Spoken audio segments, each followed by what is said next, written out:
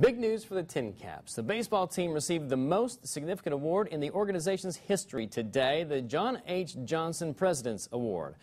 It's minor league baseball's top honor for organizational excellence. Minor league baseball says it loves the number of fans that go to TinCaps games, is impressed with Parkview Field, and appreciates all the non-baseball events the organization hosts, like concerts and weddings and other community events.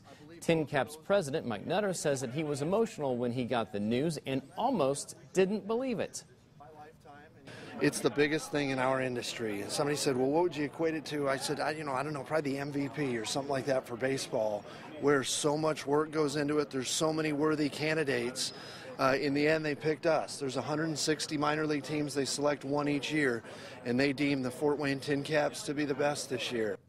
Nutter joked that just because they've won this award, it doesn't mean that the TinCaps are going to slack off. He says that they'll be even better next year.